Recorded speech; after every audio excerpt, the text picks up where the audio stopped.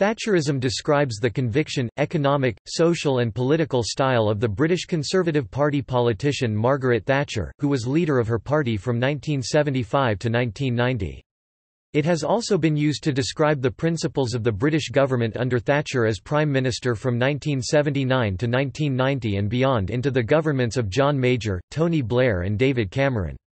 An exponent of Thatcherism is regarded as a Thatcherite. Thatcherism represented a systematic, decisive rejection and reversal of the post-war consensus, whereby the major political parties largely agreed on the central themes of Keynesianism, the welfare state, nationalised industry and close regulation of the British economy. There was one major exception, the NHS, which was widely popular. In 1982, she promised the British people that the NHS is "safe in our hands." Both the exact terms of what makes up Thatcherism as well as its specific legacy in terms of British history over the past decades are controversial. In terms of ideology, Thatcherism has been described by Nigel Lawson, Thatcher's Chancellor of the Exchequer from 1983 to 1989, as a political platform emphasising free markets with restrained government spending and tax cuts coupled with British nationalism both at home and abroad. The Daily Telegraph stated in April 2008 that the programme of the next non-conservative British government, Tony Blair's administration with an emphasis on New Labour, basically accepted the central reform measures of Thatcherism such as deregulation, privatisation of key national industries, maintaining a flexible labour market, marginalising the trade unions and centralising power from local authorities to central government. Overview. Thatcherism attempts to promote low inflation, the small state and free markets through tight control of the money supply, privatization and constraints on the labor movement. It is often compared with Reaganomics in the United States, economic rationalism in Australia and Rogernomics in New Zealand and is a key part of the worldwide economic liberal movement. Nigel Lawson, Thatcher's Chancellor of the Exchequer from 1983 to 1989, listed the Thatcherite ideals as free markets, financial discipline, firm control over public expenditure, tax cuts, nationalism, Victorian values of the Samuel Smiles self-help variety, privatization and a dash of populism. Thatcherism is thus often compared to classical liberalism. Milton Friedman said that, "Margaret Thatcher is not in terms of belief a Tory. She is a 19th-century liberal." Thatcher herself stated in 1983, "I would not mind betting that if Mr. Gladstone were alive today he would apply to join the Conservative Party." In the 1996 Keith Joseph Memorial Lecture, Thatcher argued, "The kind of conservatism which he and I favoured would be best described as liberal, in the old-fashioned sense. And I mean the liberalism of Mr. Gladstone, not of the latter-day collectivists." Thatcher once told Friedrich Hayek, "I know you want me to become a Whig, no, I am a Tory." Hayek believed, "She has felt this very clearly." The relationship between Thatcherism and liberalism is complicated. Thatcher's former Defense Secretary John Nott claimed that, "It is a complete misreading of her beliefs to depict her as a 19th-century liberal." As Ellen Makesons Wood has argued, Thatcherite capitalism was compatible with traditional British political institutions. As Prime Minister, Thatcher did not challenge ancient institutions such as the monarchy or the House of Lords, but some of the most recent additions such as the trade unions. Indeed, many leading Thatcherites, including Thatcher herself, went on to join the House of Lords, an honour which William Ewart Gladstone, for instance, had declined. Thinkers closely associated with Thatcherism include Keith Joseph, Enoch Powell, Friedrich Hayek and Milton Friedman. In an interview with Simon Heffer in 1996, Thatcher stated that the two greatest influences on her as conservative leader had been Joseph and Powell, who were both very great men. Thatcher was a strong critic of communism, Marxism and socialism. Biographer John Campbell reports that in July 1978 when asked by a Labour MP in Commons what she meant by socialism, she was at a loss to reply. What in fact she meant was government support for inefficient industries, punitive taxation, regulation of the labour market, price controls, everything that interfered with the functioning of the free economy. Thatcherism before Thatcher. A number of commentators have traced the origins of Thatcherism in post-war British politics. The historian Ewan Green claimed there was resentment of the inflation, taxation and the constraints imposed by the labour movement, which was associated with the so-called Butskellite consensus in the decades before Thatcher came to prominence. Although the Conservative leadership accommodated itself to the Clement Attlee government's post-war reforms, there was continuous right-wing opposition in the lower ranks of the party, in right-wing pressure groups like the Middle Class Alliance and the People's League for the Defence of Freedom, and later in think tanks like the Centre for Policy Studies. For example, in the 1945 general election the Conservative Party chairman Ralph Asheton had wanted 12,000 abridged copies of The Road to Serfdom, a book by the anti-socialist economist Friedrich Hayek later closely associated with Thatcherism, taking up 1.5 tons of the party's paper ration, distributed as election propaganda. The historian Dr. Christopher Cooper has also traced the formation of the monetarist economics at the heart of Thatcherism back to the resignation of Conservative Chancellor of the Exchequer Peter Thorneycroft in 1958. As early as 1950, Thatcher accepted the consensus of the day about the welfare state, claiming the credit belonged to the Conservatives in a speech to the Conservative Association annual general meeting. Biographer Charles Moore states, neither at the beginning of her career nor when she was Prime Minister, did Margaret Thatcher ever reject the wartime foundations of the welfare state, whether in health, social policy or education. In this she was less radical than her critics or some of her admirers supposed. Her concern was to focus more on abuse of the system, on bureaucracy and union militancy, and on the growth of what later came to be called the dependency culture, rather than on the system itself. Libertarianism. Thatcherism is often described as a libertarian ideology.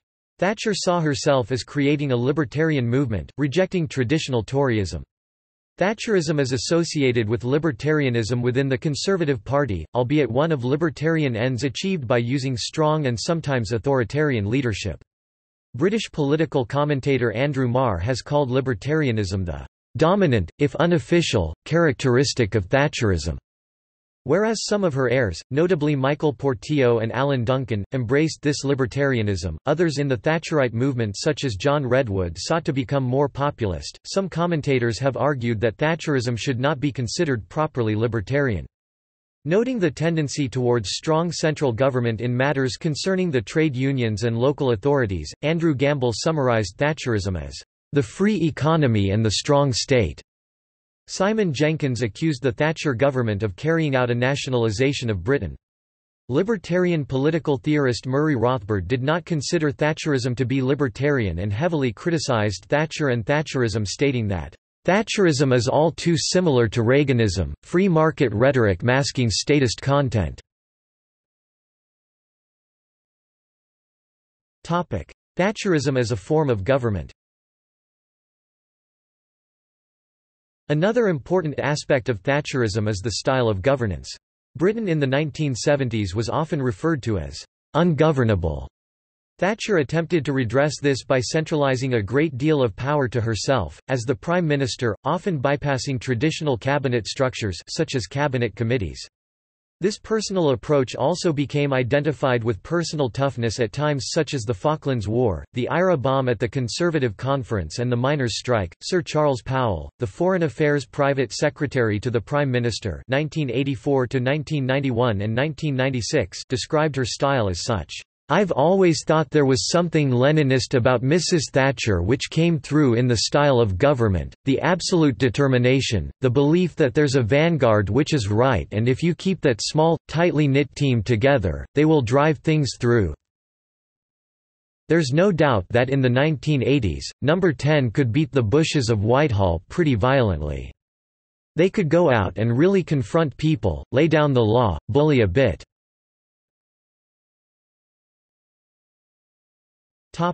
Economic positions. Thatcherite economics. Thatcherism is associated with the economic theory of monetarism. In contrast to previous government policy, monetarism placed a priority on controlling inflation over controlling unemployment. According to monetarist theory, inflation is the result of there being too much money in the economy.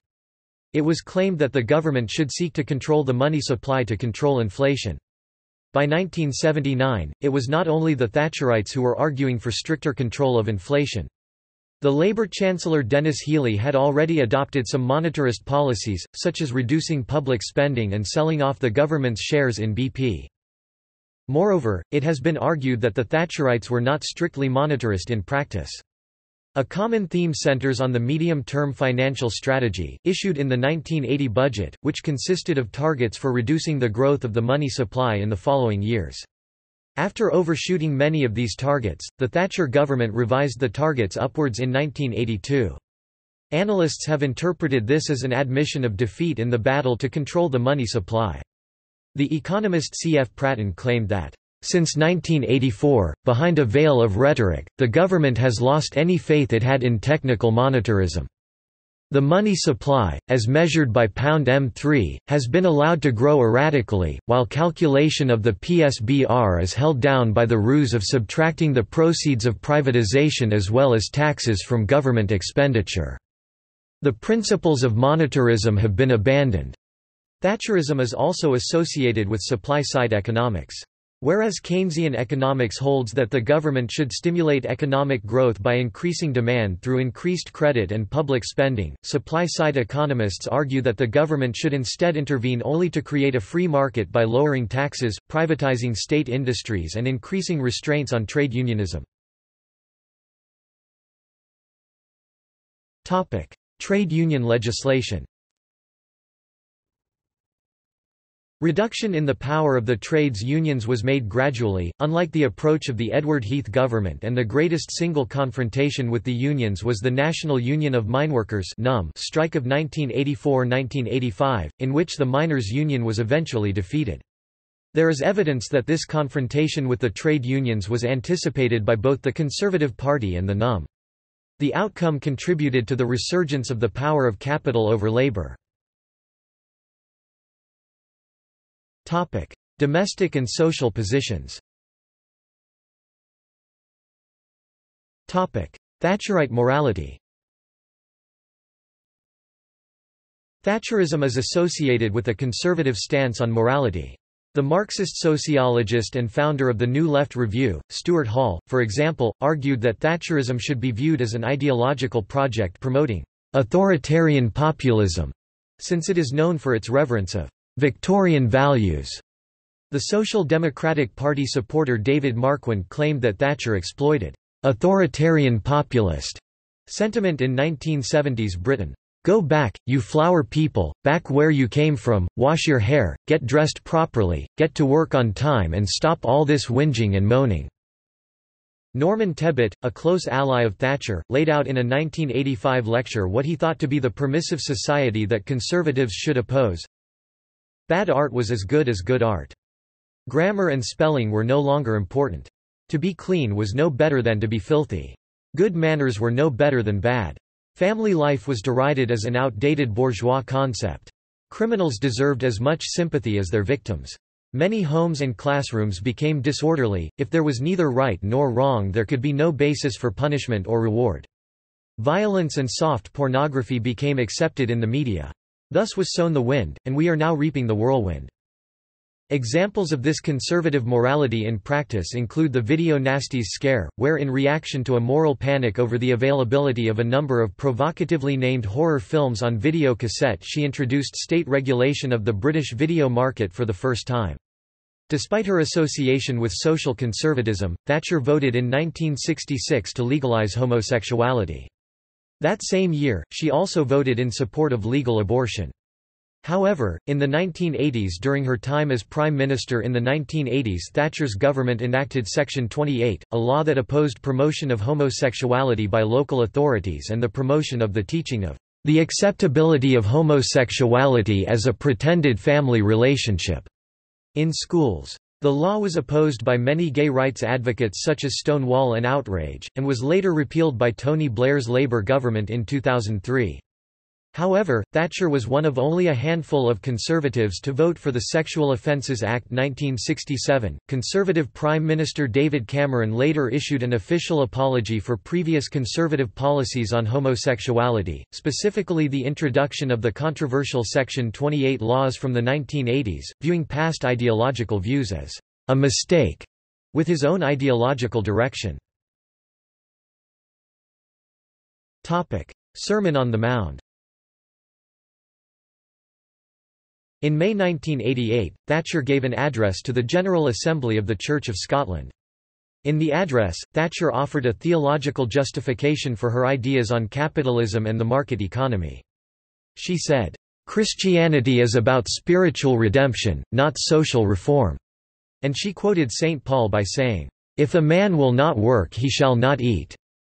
Choice played a significant part in Thatcherite reforms, and Thatcher said that choice was also Christian, stating that Jesus Christ chose to lay down his life and that all individuals have the God-given right to choose between good and evil. Foreign policy. Atlanticism. Whilst Thatcher was Prime Minister, she greatly embraced transatlantic relations with the U.S. President Ronald Reagan. She often publicly supported Reagan's policies even when other Western allies were not as vocal. For example, she granted permission for American planes to use British bases for raids on Libya and allowed American cruise missiles and Pershing missiles to be housed on British soil in response to Soviet deployment of SS-20 nuclear missiles targeting Britain and other Western European nations. Europe. Towards the end of the 1980s, Thatcher and so Thatcherism became increasingly vocal in its opposition to allowing the European community to supersede British sovereignty. In a famous 1988 Bruges speech, Thatcher declared, "We have not successfully rolled back the frontiers of the state in Britain, only to see them reimposed at a European level, with a European superstate exercising a new dominance from Brussels." While Euroscepticism has for many become a characteristic of Thatcherism, Thatcher was far from consistent on the issue, only becoming truly Eurosceptic in the last years of her time as Prime Minister. Thatcher supported Britain's entry into the European Economic Community in 1973, campaigned for a «yes» vote in the 1975 referendum and signed the Single European Act in 1986. Dispute over the term. It is often claimed that the word Thatcherism was coined by cultural theorist Stuart Hall in a 1979 Marxism Today article. However, this is not true, as the phrase Thatcherism was first used by Tony Heath in an article he wrote that appeared in Tribune on 10 August 1973. Writing as Tribune's education correspondent, Heath wrote, "It will be argued that teachers are members of a profession which must not be influenced by political considerations. With the blight of Thatcherism spreading across the land, that is a luxury that only the complacent can afford." Although the term had in fact been widely used before then, not all social critics have accepted the term as valid, with the high Tory journalist T. E. Utley believing, "There is no such thing as Thatcherism." Utley contended that the term was a creation of Thatcher's enemies who wished to damage her by claiming that she had an inflexible devotion to a certain set of principles, and also by some of her friends who had little sympathy for what he called the English political tradition, because it facilitated compromise and consensus. Utley argued that a free and competitive economy, rather than being an innovation of Thatcherism, was one more or less permanent ingredient in modern conservative philosophy. It was on that principle that Churchill fought the 1945 election, having just read Hayek's Road to Serfdom. What brought the Tories to 13 years of political supremacy in 1951 was the slogan, "Set the people free." There is absolutely nothing new about the doctrinal front that she presents on these matters. As for privatization, Mr. Powell proposed it in 1968. As for property-owning democracy, I believe it was Anthony Eden who coined the phrase.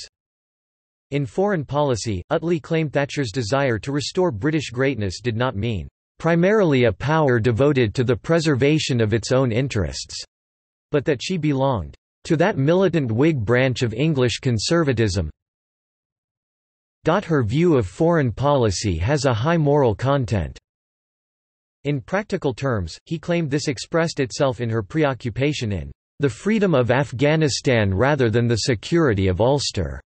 Such leftist critics as Anthony Giddens claim that Thatcherism was purely an ideology and argue that her policies marked a change which was dictated more by political interests than economic reasons. Rather than by any specific logic of capitalism, the reversal was brought about by voluntary reductions in social expenditures, higher taxes on low incomes and the lowering of taxes on higher incomes. This is the reason why in Great Britain in the mid-1980s the members of the top decile possessed more than a half of all the wealth. To justify this by means of economic objectivities would be an ideology. What is at play here are interests and power. The conservative historian of Peterhouse, Maurice Cowling, also questioned the uniqueness of Thatcherism.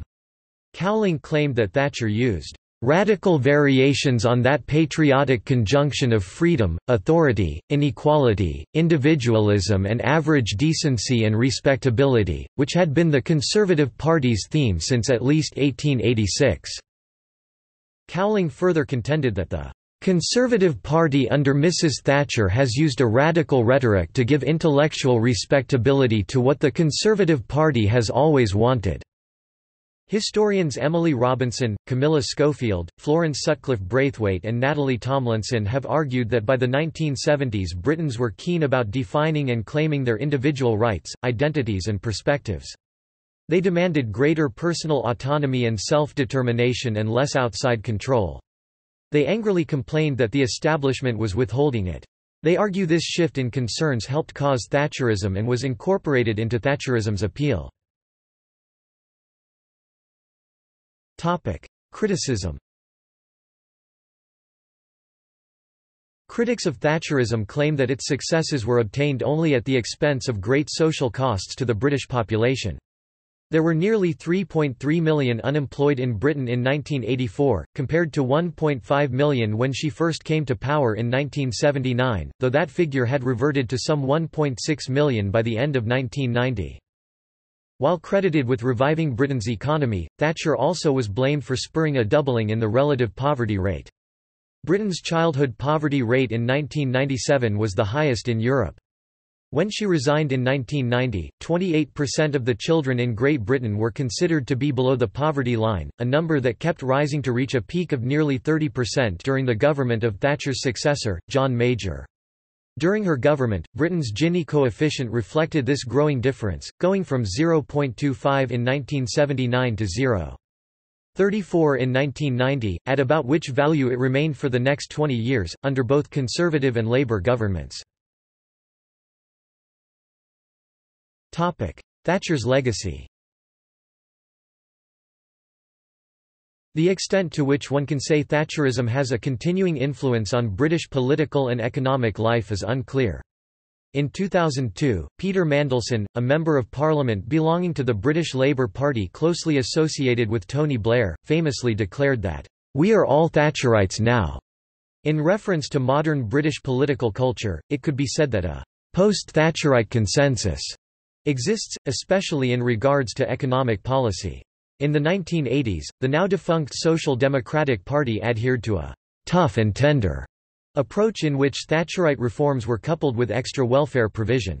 Neil Kinnock, leader of the Labour Party from 1983 to 1992, initiated Labour's rightward shift across the political spectrum by largely concurring with the economic policies of the Thatcher governments. The new Labour governments of Tony Blair and Gordon Brown were described as neo-Thatcherite by some on the left, since many of their economic policies mimicked those of Thatcher. Most of the major British political parties today accept the trade union legislation, privatisations, and general free market approach to government that Thatcher's governments installed.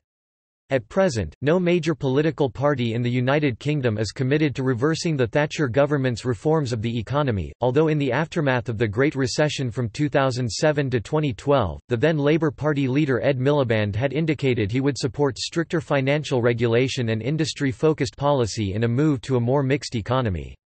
In 2011, Miliband declared his support for Thatcher's reductions in income tax on top earners, her legislation to change the rules on the closed shop and strikes before ballots, as well as her introduction of right to buy, claiming Labour had been wrong to oppose these reforms at the time. Moreover, the United Kingdom's comparative macroeconomic performance has improved since the implementation of Thatcherite economic policies. Since Thatcher resigned as British Prime Minister in 1990, British economic growth was on average higher than the other large European economies, i.e. Germany, France and Italy. Additionally, since the beginning of the 2000s, the United Kingdom has also experienced lower unemployment compared with some other big economies. Such an enhancement in relative macroeconomic performance is perhaps another reason for the apparent Thatcherite economic consensus, which has been present in modern UK politics for a number of years. Tony Blair wrote in his 2010 autobiography A Journey that, "Britain needed the industrial and economic reforms of the Thatcher period." He described Thatcher's efforts as ideological, sometimes unnecessarily so, while also stating that, "Much of what she wanted to do in the 1980s was inevitable, a consequence not of ideology but of social and economic change." On the occasion of the 25th anniversary of Thatcher's 1979 election victory, BBC conducted a survey of opinions which opened with the following comments. To her supporters, she was a revolutionary figure who transformed Britain's stagnant economy, tamed the unions and re-established the country as a world power. Together with U.S. Presidents Reagan and Bush, she helped bring about the end of the Cold War. But her 11-year premiership was also marked by social unrest, industrial strife and high unemployment. Her critics claim British society is still feeling the effect of her divisive economic policies and the culture of greed and selfishness they allegedly promoted. See also Blairism, Brownism, Gladstonian liberalism, neoliberalism, political positions of David Cameron, Powellism, Reaganism. References. Bibliography. Campbell, John. The Iron Lady, Margaret Thatcher from Grocer's Daughter to Prime Minister 2009, abridged version of his 2-volume biography. Cannadine, David. Margaret Thatcher, A Life and Legacy 2017. Cannadine, David. Thatcher, Margaret Hilda, Baroness Thatcher 1925–2013, Oxford Dictionary of National Biography, Oxford University Press, January 2017. Online doi, 10.1093, ref, ODNB, 106415 35000 words, by a scholar Evans, Eric J. 2013, Thatcher and Thatcherism Routledge, 2013. Gallas, Alexander 2015. The Thatcherite Offensive, a Neo-Pulanzagian Analysis. Brill. Giddens, Anthony 2006. Sociology 5th ed. Cambridge, Polity Press. ISBN 978-0-7456-3379-4. Gilmore, Sir Ian 1992. Dancing with Dogma, Thatcherite Britain in the 80s. Simon & Schuster. Hall, Stewart, Jacques, Martin 1983. The Politics of Thatcherism. Lawrence and Wishart. Bull, David, Wilding, Paul 1983. Thatcherism and the Poor. ISBN 978-0-9039-6357-2.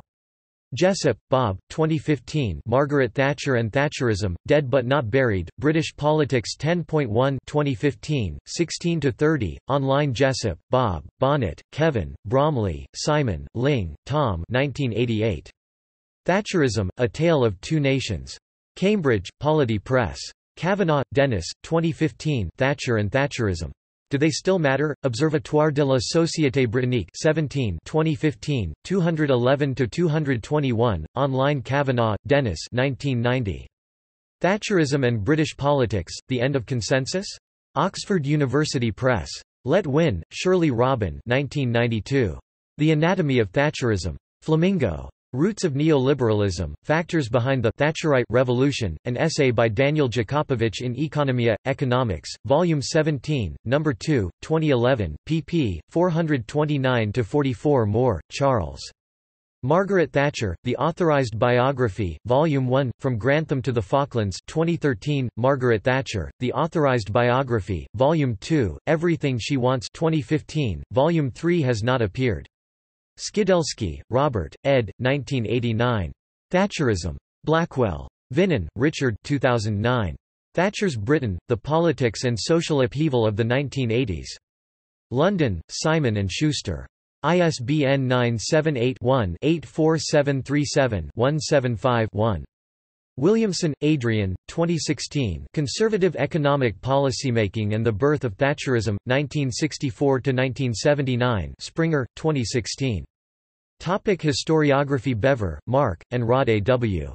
Rhodes. Narratives of Thatcherism, West European Politics 21.1 1998, 97–119, online Jones, Harriet and Michael Candia, eds. The Myth of Consensus, New Views on British History, 1945–64 1996 excerpt Marquand, David. The Literature on Thatcher, Contemporary British History 1.3 1987, 30–31, online External links The dictionary definition of Thatcherism at Wiktionary What is Thatcherism? BBC News. What is Thatcherism? Brit Politics.